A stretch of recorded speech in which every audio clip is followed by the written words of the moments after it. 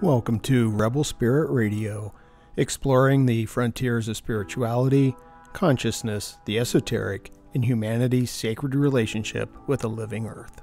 I'm your host, Nick Mather, and in this episode I am joined by John Philip Newell, the former Warden of Iona Abbey in the Western Isles of Scotland, founder of the School of Earth and Soul, and the author of the recently published Sacred Earth, Sacred Soul. Newell discusses how Celtic Christianity provides an avenue for recognizing the sacredness of the earth and the sacredness of the feminine. We talk about this, the flow of God through all things, a rethinking of original sin, and so much more. So please join me in a fascinating conversation with John Philip Newell. John Philip Newell is an internationally acclaimed spiritual teacher and popular speaker. He has been described as having the heart of a Celtic bard and the mind of a Celtic scholar, combining in his teachings the poetic and the intellectual, the head as well as the heart, and spiritual awareness as well as political and ecological concern. He holds a PhD from the University of Edinburgh, and he has authored over 15 books, including The Heartbeat of God, A New Ancient Harmony, Sounds of the Eternal, The Rebirthing of God, and the recently published Sacred Earth, Sacred Soul. The former Warden of Iona Abbey in the Western Isles of Scotland, Newell is the founder of the School of Earth and Soul, a Celtic initiative of study, spiritual practice, and compassionate action, and teaches regularly in California, New England, Virginia, Colorado, New Mexico, and Canada, as well as leading international pilgrimages to Iona. John Philip Newell, welcome to Rebel Spirit Radio. Thank you, Nick. So good to be with you. I'm very honored to speak with you today. Sacred Earth, Sacred Soul is the first work of yours that I have read, and I've read it twice now, and it's really piqued my interest to explore your other works.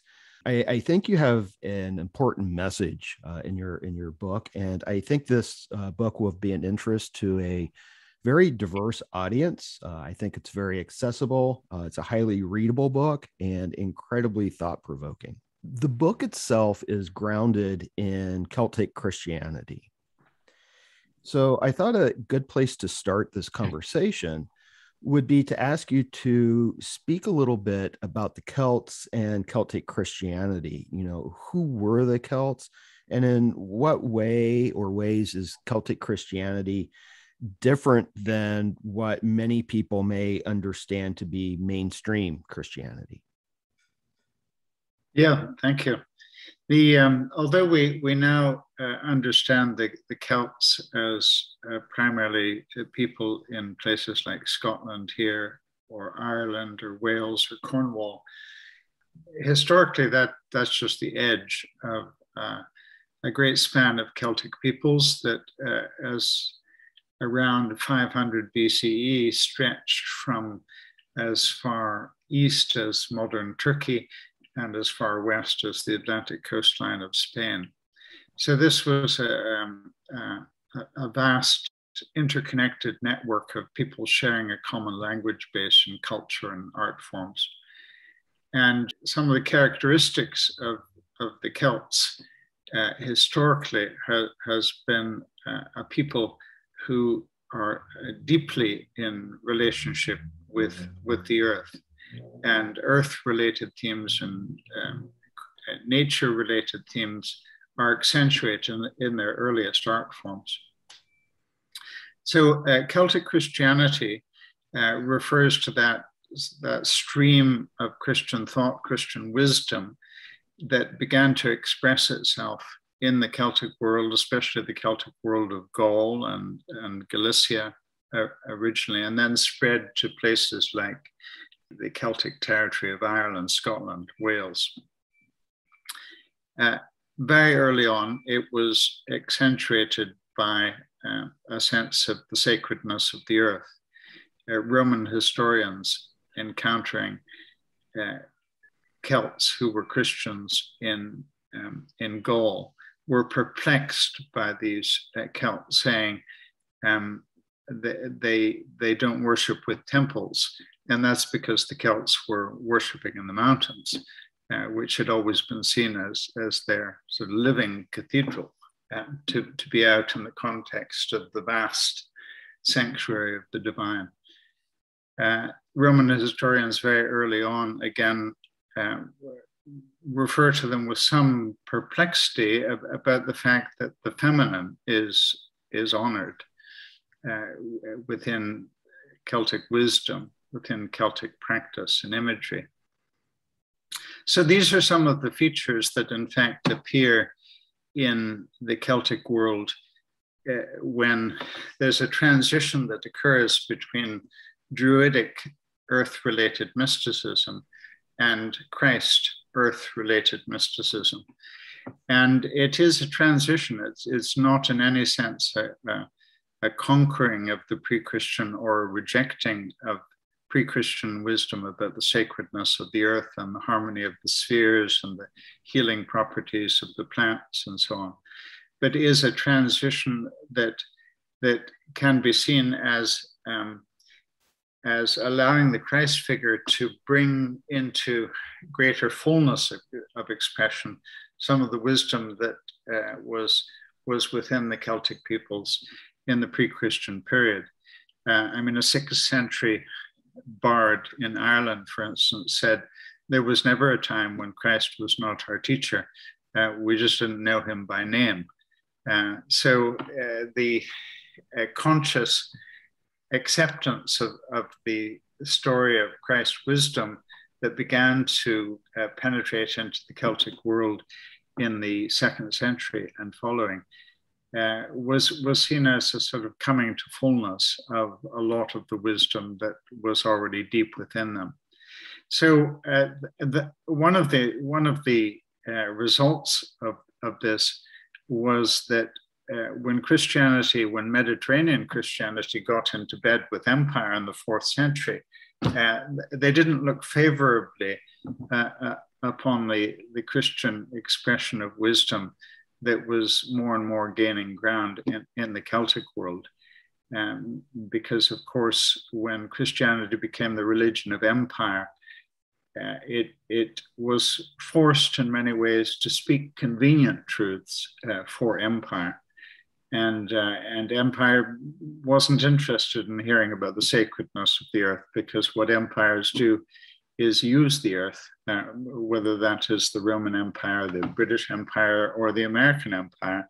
Empires have tended to want to simply make use of the earth rather than honor it.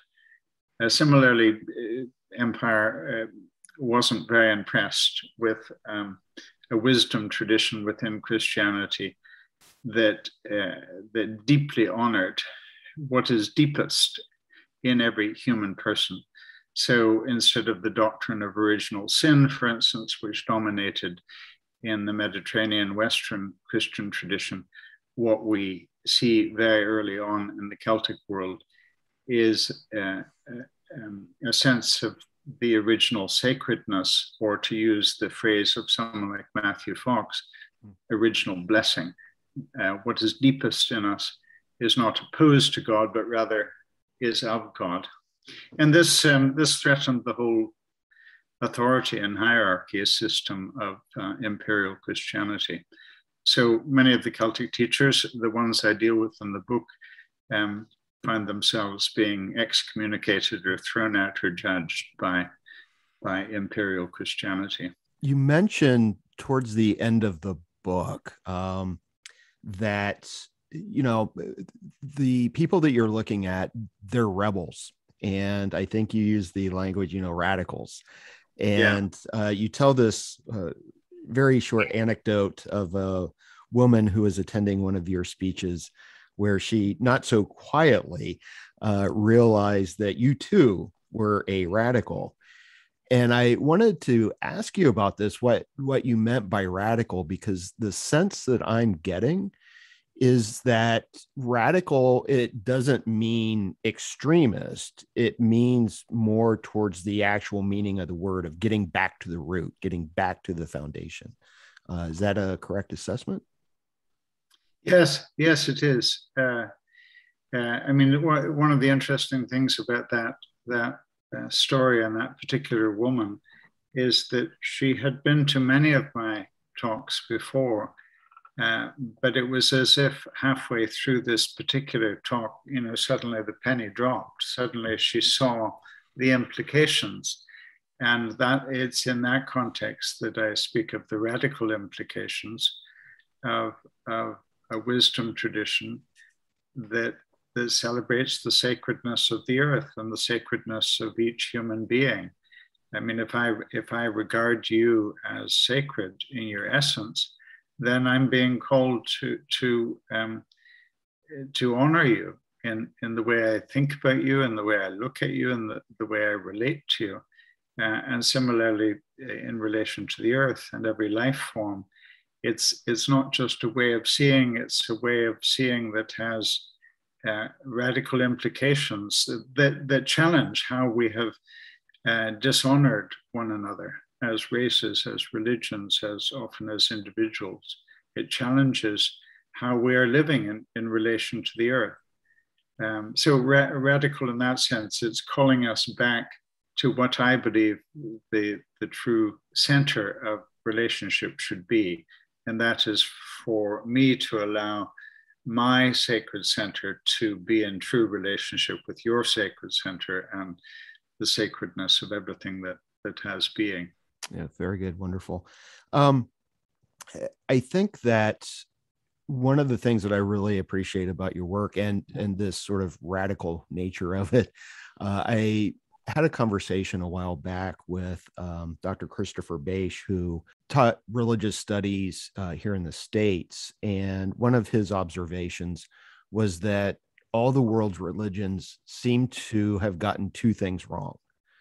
They get the earth wrong and they get women wrong. And it seems like your work is an antidote to that. And I'm curious about these two ideas of the sacredness of all things and the restoration of the sacred feminine. I've often had debates with some Christians who accuse environmentalists as worshiping the earth, not God. And this always seemed to me to be a fairly shallow understanding of both God and creation. It's a very dualistic theological model. How would you respond to someone who had this attitude that they still cling to this separation of God and creation and see us as being separate from God? Yeah, great question. If I could back up first, just to underline the relationship between honoring the earth as sacred and honoring the feminine as sacred, hand in hand. I mean, the dishonoring of the earth has gone hand in hand historically with the dishonoring of the feminine.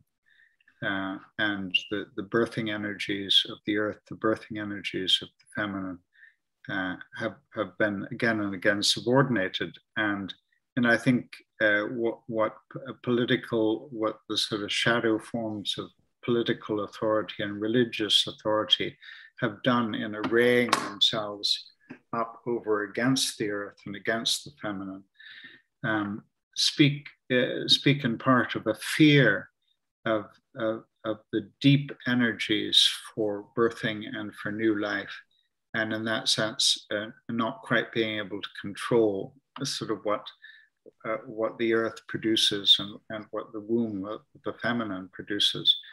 And one of the points that I make in the book, and I feel quite strongly about, is that the sacredness of the feminine is, yes, emphatically about honoring the sacredness of women. It is also about identifying the feminine expression of the divine in each one of us, whether we are men or whether we are women, and identifying the feminine dimension within us collectively. And I see that as the dimension of the divine that within us that is that has energies, especially for holding all things in relationship and interrelationship. That side of us that accentuates union And as someone like Teilhard de Chardin, one of the great prophetic figures that I draw on, he speaks of the fragrance of the feminine. And by that, he's meaning that dimension within us that invites oneness, so that invites union. So I would entirely agree with the sense that so much religion has failed in its neglect of both the earth and the feminine. Concerning the sort of confusion of a tradition like the Celtic tradition with the practice of worshipping the earth, I mean, it's interesting because this is what someone like Pelagius is accused of in the 4th century. And I find myself being accused of this often in the 21st century. So what is it that gives rise to that confusion? You know, when we begin to speak about the sacredness of the earth, what some people immediately hear is, you know, you're worshiping the earth, or you're believing that the earth is God. It's interesting looking at some of the development of thought and wisdom in the 19th century in the Celtic world, because some of these Christian teachers at that stage were speaking about a Christian pantheism, and they were grasping at a term to hold together their love of Christ and love of the earth. I think that wasn't the right term. Late in the 19th century, there was the development of another term, which I think is much truer to the vision of earth and Christ that we get in the Celtic stream, and that is the term panentheism. So, you know, if the word pantheism is derived from pan, meaning all things, and theism, meaning godness, the godness of all things. Panentheism, by placing those two letters in between pan and theism, we come to the vision of God being in all things, or as the Celtic teachers often say, and I prefer to put it poetically, as the Celtic teachers do, rather than primarily philosophically. But panentheism, poetically, is expressed in terms of the light within all light, the life within all life, the one who is deep within all things. And that is not a confusion of the earth with God, but rather is a celebration and a deep honoring of the divine at the very heart of everything that has being. One of the greatest teachers, I believe, in this stream, and the one that I deal with in chapter 3, is John Scotus Eriugena. And he loves to play with words, and one of the words he particularly loves to play with is the word for God in Greek, theos. And he says theos is derived from the verb theo, which means to flow. Mm. And God, he says, is the one who flows through all things. And he goes on to say that this flow of the divine is like this subterranean flow of God deep within all things. And he says, if that flow were somehow dammed up, then everything would cease to exist. Which is to say that flow of the divine isn't only present in some people or some religions or some nations or some life forms, or present just some of the time. That is the very essence of our being. And what we're being invited to do is to come back into relationship with that essential flow. And what my relationship to you and to others is to do what I can to help release the flow that is deep in your being, which is a very different way of communicating a vision right at the heart of the Christ mystery.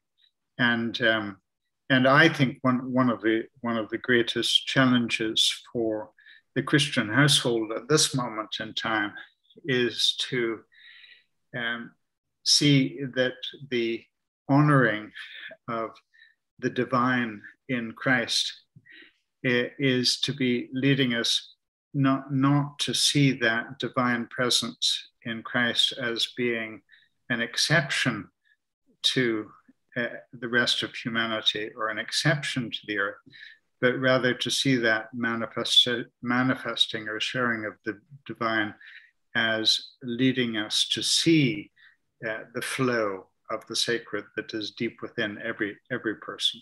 It reminds me of a couple of things. One is in some of my own studies, I came across this idea that I think many people think of creation as a one-time event, but yet there is also this theological idea that creation is constant.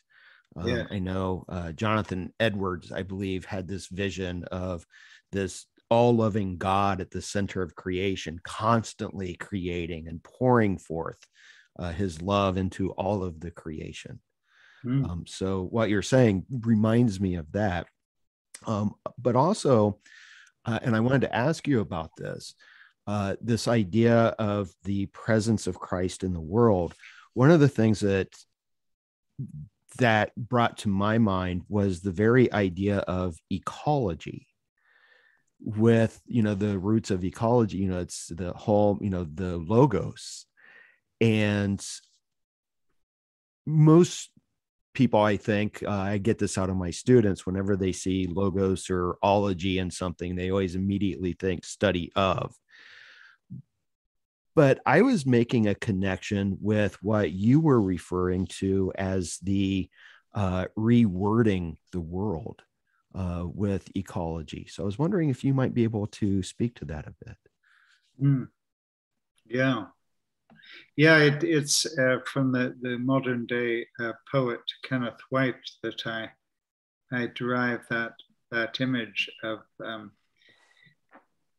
not only rewording the world, but what he goes on to say, reworlding the world. And so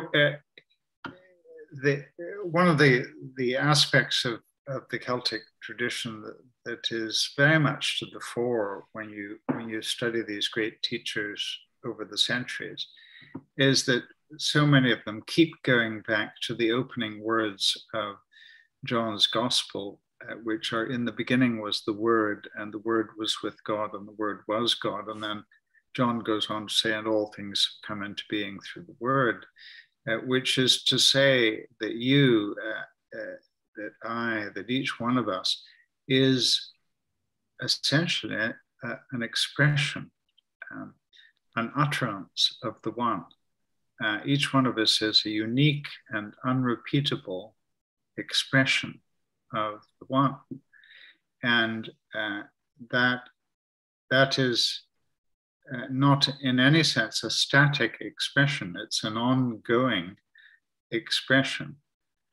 And I was at a church in Virginia in the pre-pandemic world, and I was speaking about everything being essentially an expression or an utterance of God. And someone present in the gathering came up to me at the end of the talk and said, is there a connection between the word utter and the word uterus? And I said, wow, I think you're onto something. And I'm going to do an etymological check on that as soon as I can get my hands on my on my Oxford English Dictionary. And sure enough, there is a connection etymologically. Utera, the Old English utera, is based on the Latin uterus, and that's a wonderful connection, and I think is so true to what these Celtic teachers are saying about everything is an utterance of God. Everything has come forth from the very essence or from the very womb or uterus of God. And the nature of the universe is that it's living, and anything that's not living and unfolding is finished.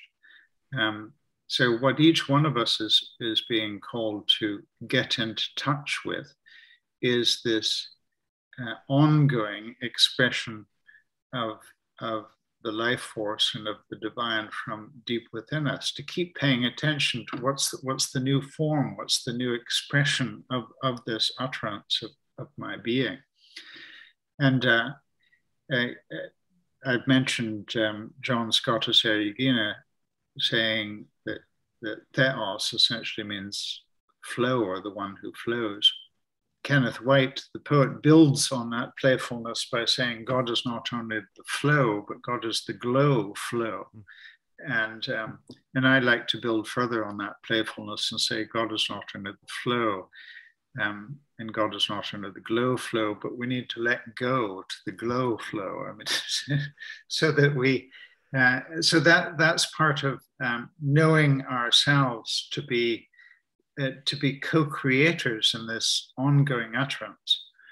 And Kenneth White's point in making the connection between rewording the world and reworlding the world is that to the extent that we truly get in touch with our relationship with one another and with the earth and the interrelationship of all things, we will be moving in the direction of needing to give new expression to this flow, and to realizing that we've often seen it in very static and fixed and separate terms.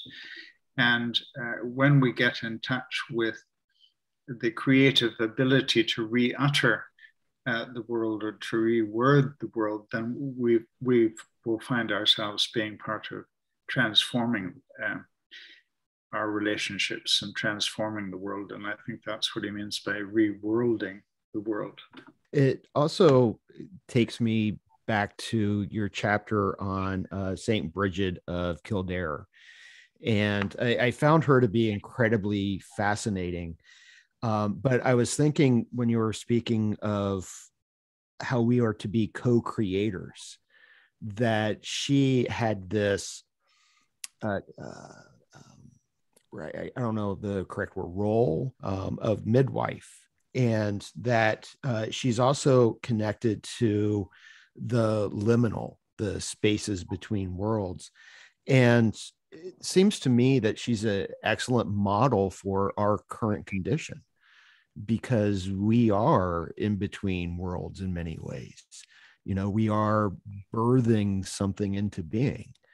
And the question is, what are we birthing into being? And how are we going to go about doing that? And I was just wondering if maybe you could say a few words about Saint Bridget. It seemed to me that the stories that you gave, that they weren't quite historical, but they also weren't quite mythical, that it was a blending of the two, which really seemed consistent with her liminality.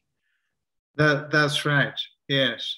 Yeah. So in a sense, the question in relation to Saint Bridget is not who was she, but who has she become in the Celtic mind and the Celtic imagination over the centuries. And she's a figure that attracts the imagination, and the imagination has been cherished over the centuries in the Celtic world. To be made in the image of God is to be made in the image of the dreamer, or is to be made in the image of the imaginer. And I mean, you'll be familiar with that wonderful statement from Thomas Berry when he says the universe is so amazing it must have been dreamt into being.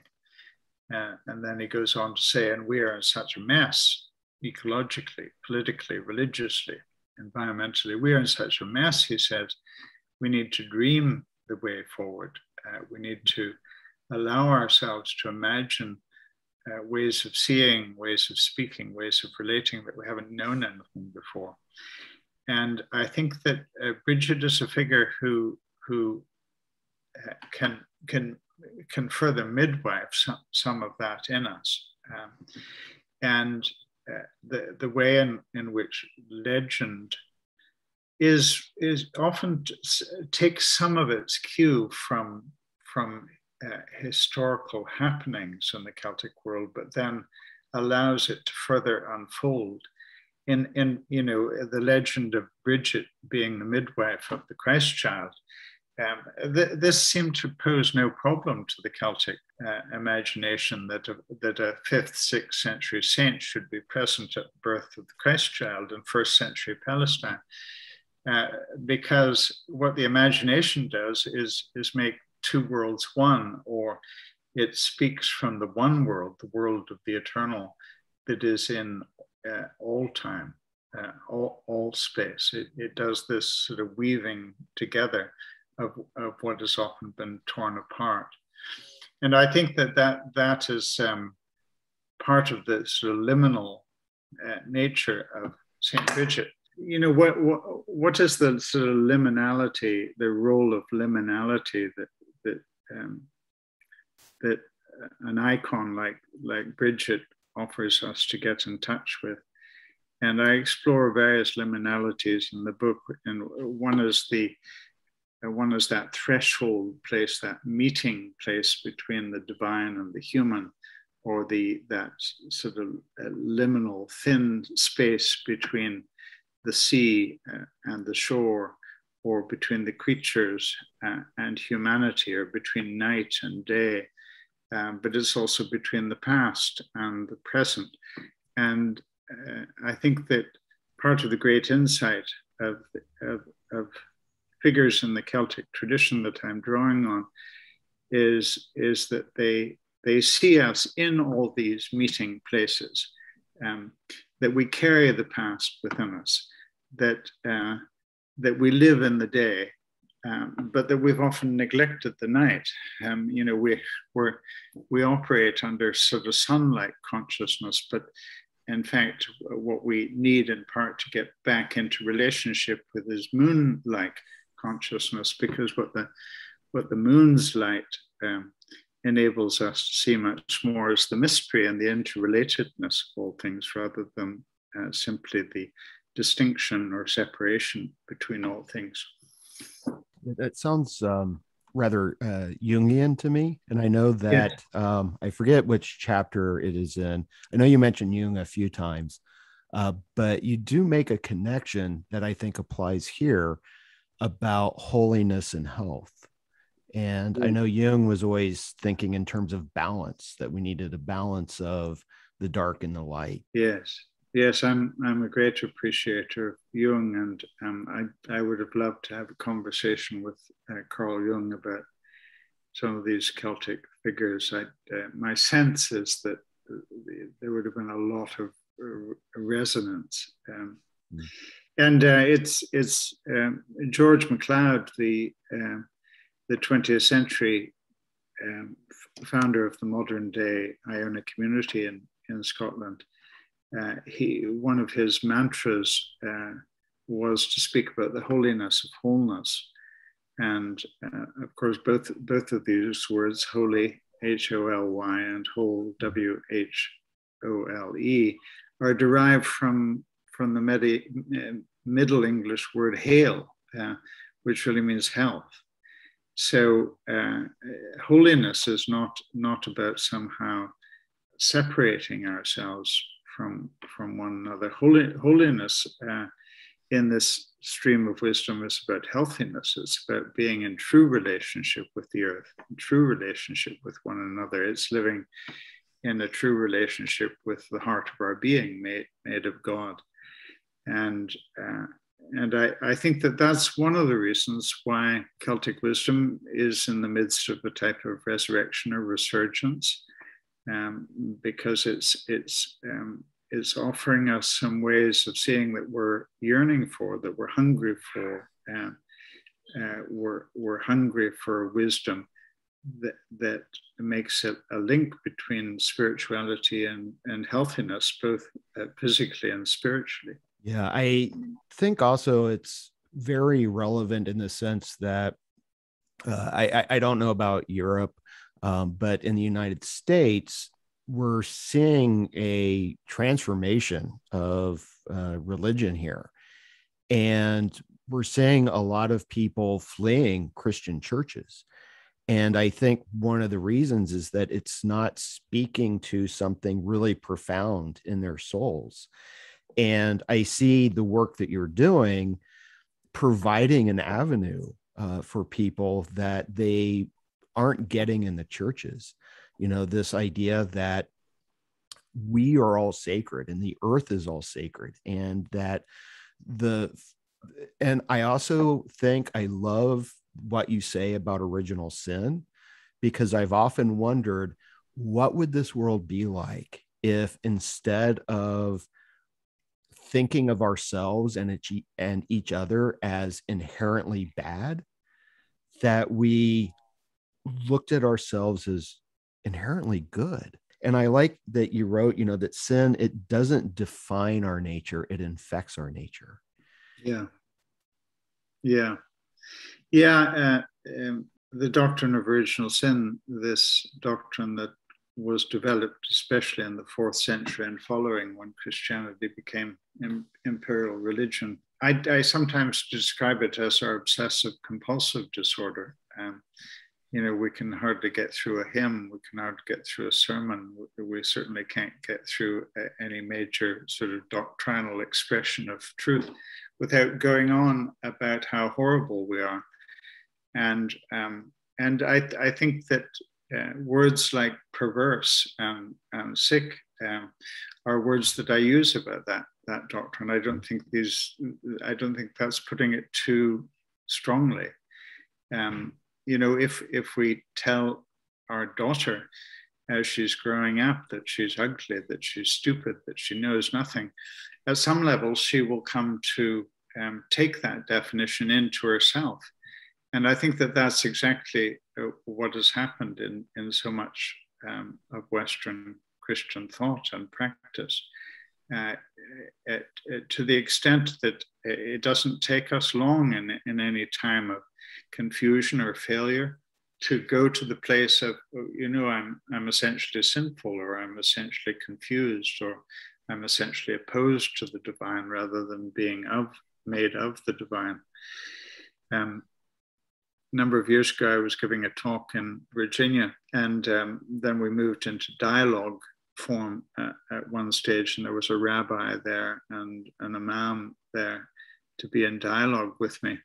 And someone in the audience asked if we would speak about the doctrine of original sin.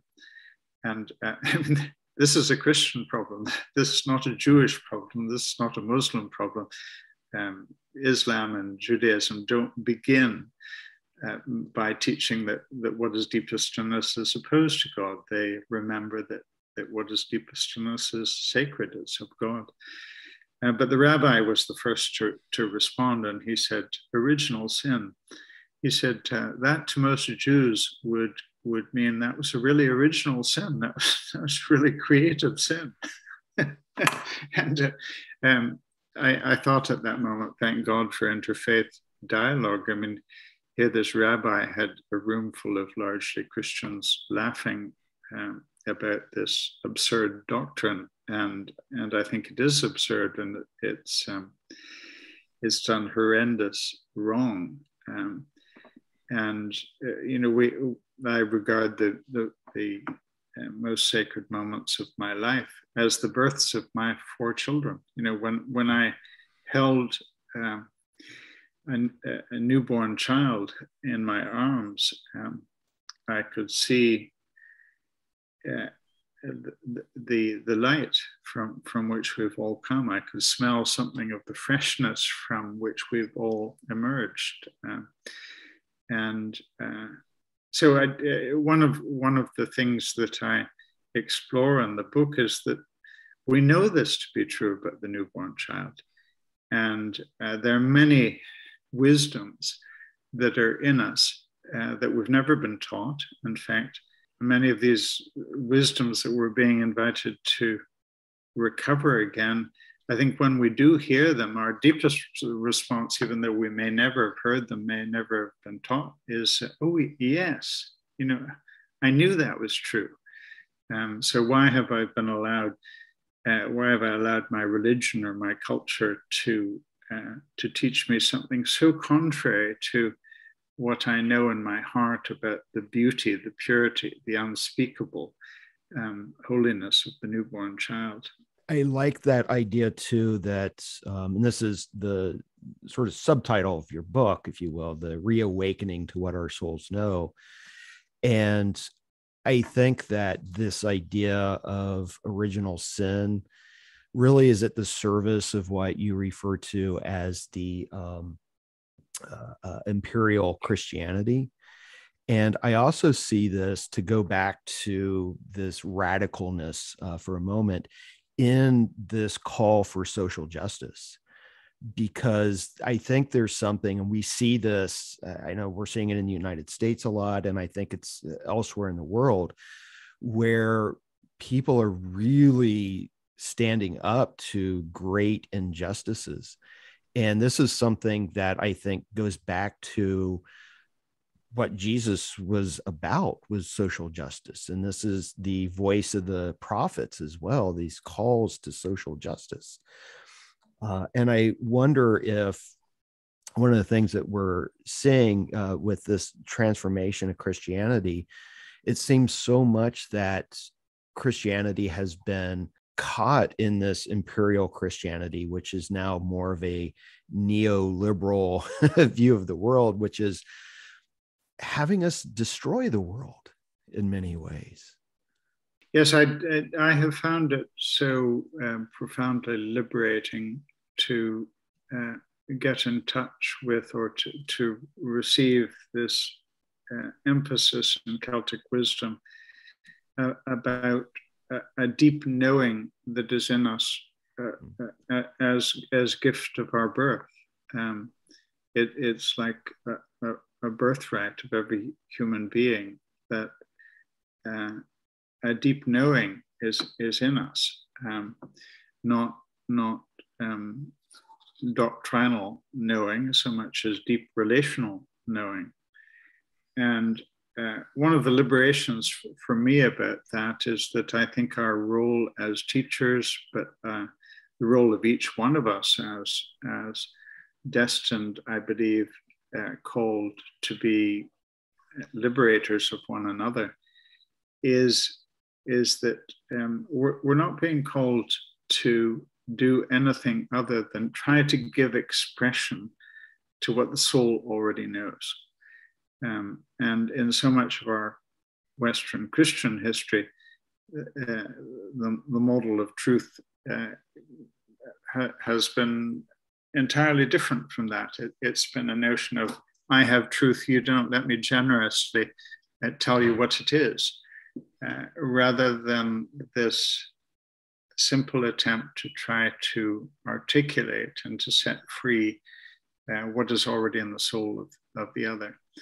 And I think that historically would have led to a sort of radical humility in the teaching office of the church, and instead of a hierarchy of truth and a type of hubris of truth over other traditions.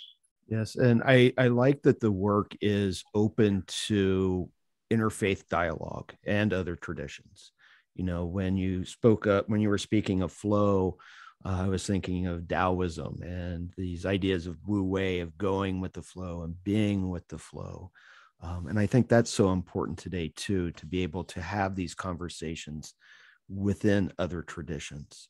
I know we're getting close to the end of our time together here. I have just a couple more questions for you. One was, the recent report, the UN's IPCC report, said that the reality of climate change is unequivocal and we need to act now. We're also in the midst of a mass extinction. And our situation at the moment sometimes seems rather dire. But yet, your work seems very hopeful. And I was wondering, what gives you hope? Yeah, thank you. That's a great and important question. And I think that this is a moment of hope. And I've quoted already from Thomas Berry, and I'd like to come back to him again. And Thomas Berry, before he died, speaking about this moment in time that we're in the midst of, and by this moment in time, I think Thomas meant primarily our growing consciousness of the interrelationship of all things, and this growing sense of the essential oneness and sacredness of the earth. And he said we're living in a moment of grace, because we are experiencing a way of seeing the interrelatedness, the oneness of all things, the likes of which humanity has maybe never had. But very importantly, as well as acknowledging this as a moment of grace, being given a way of seeing that can be part of transformation, he said moments of grace are transient. In other words, will we meet this moment? Will we serve this moment? Will we play our part in this holy work, the great work, as he called it, of transforming ourselves back into true relationship with the earth and one another? Or will we miss this moment? And we're in danger of missing it if we don't pay attention to the awareness that is breaking through in every major discipline of thought and study. All great disciplines are seeing how interwoven we are, how interrelated we are, and we can no longer pretend. I cannot pretend that I can be well and that my family can be well by ignoring the health and the education of the family down the road. I mean, the human species can't pretend that we can be well without honoring, reverencing the other species of the earth. Our nations simply can't go on pretending that we can just look after our nation and ignore the well-being and just needs of other nations. So I think it's a matter of saying both. I think that I am hopeful precisely because of the growing awareness of the earth and our interrelatedness and the growing desire. And and that doesn't sort of make light of the challenge. The challenge is absolutely enormous.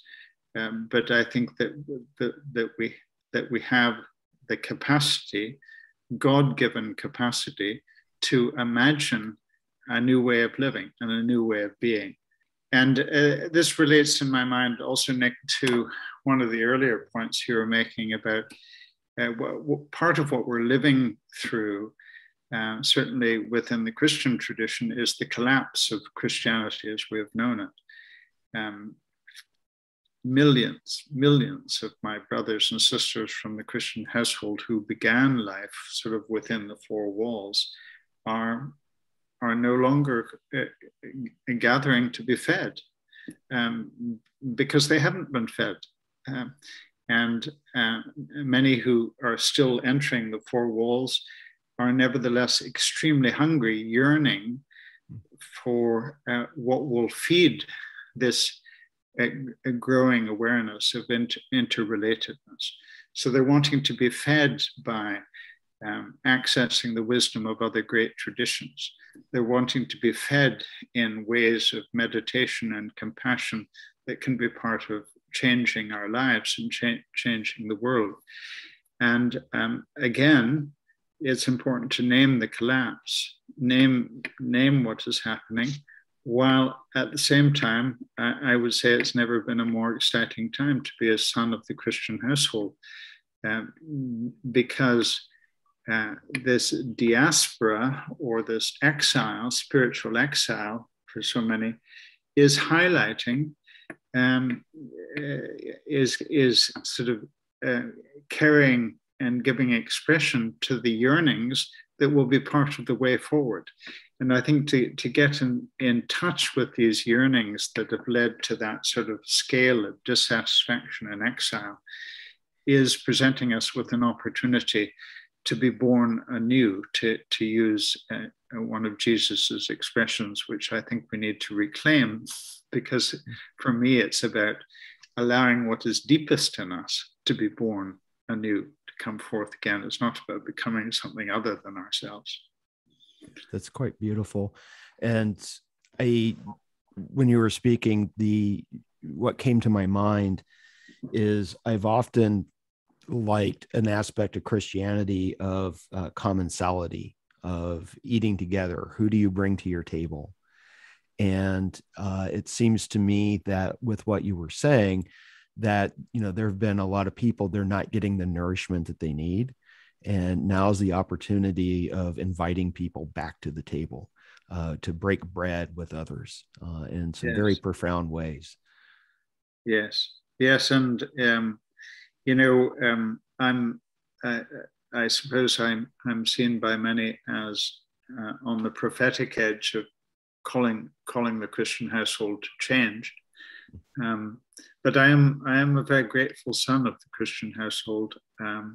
I carry, I believe, the gift of much of its teachings deep in my heart, and I think one of the things that about Christian tradition that I think is so wonderful is that it does have a vision of everyone being fed, and it does have a vision of sharing bread together, sharing wine and bread together.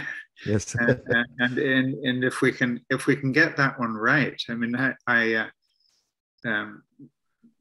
think that's part of rebirthing. I remember being in Delaware many years ago in a church in Delaware, and the priest of the Episcopal church I was in very proudly showed me a letter of complaint that one of his parishioners had sent to the bishop shortly after he arrived.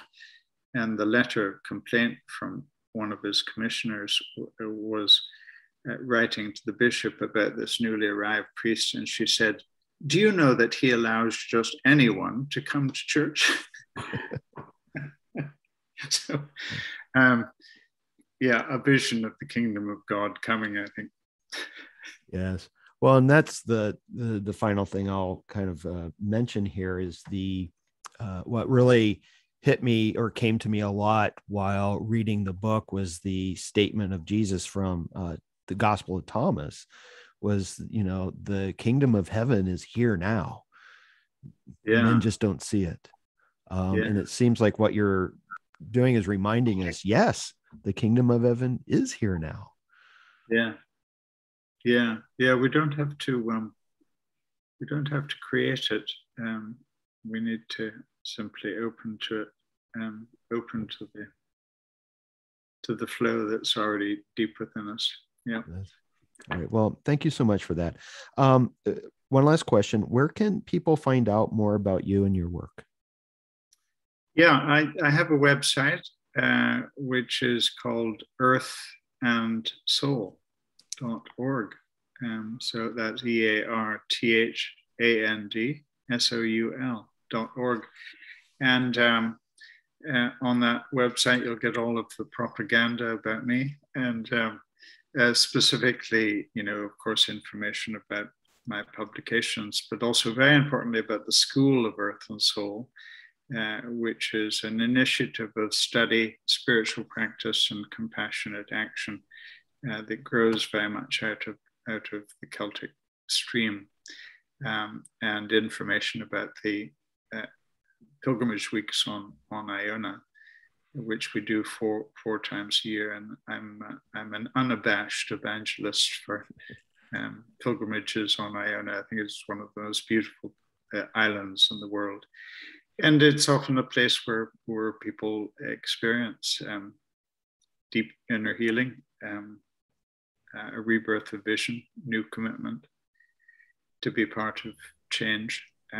So information like that can be found on the website, and you're very welcome to all of these pilgrimage events or school events.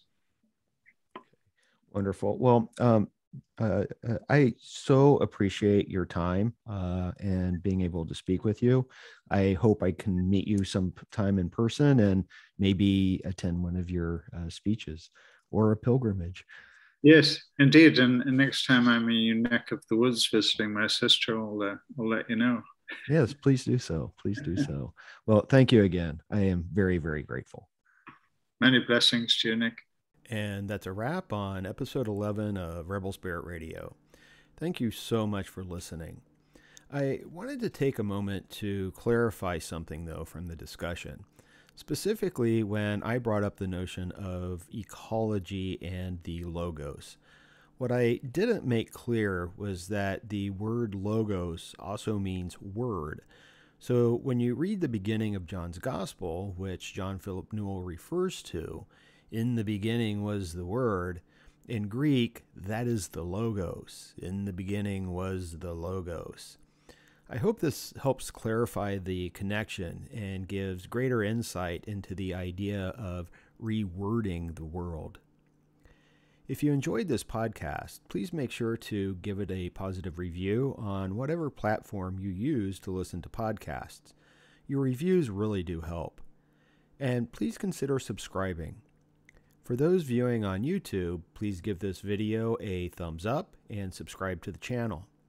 Make sure you hit that notification bell so you will be informed when I upload new content.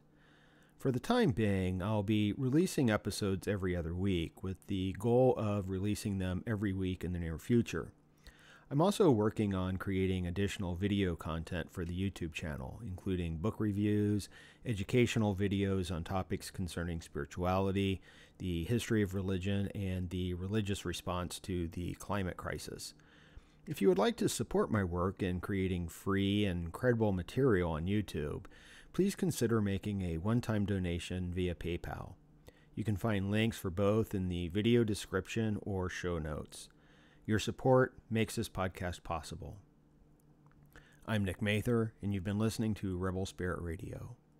Until next time, may you be in peace, may you flourish in all possible ways, and may you continue to nourish your rebel spirit.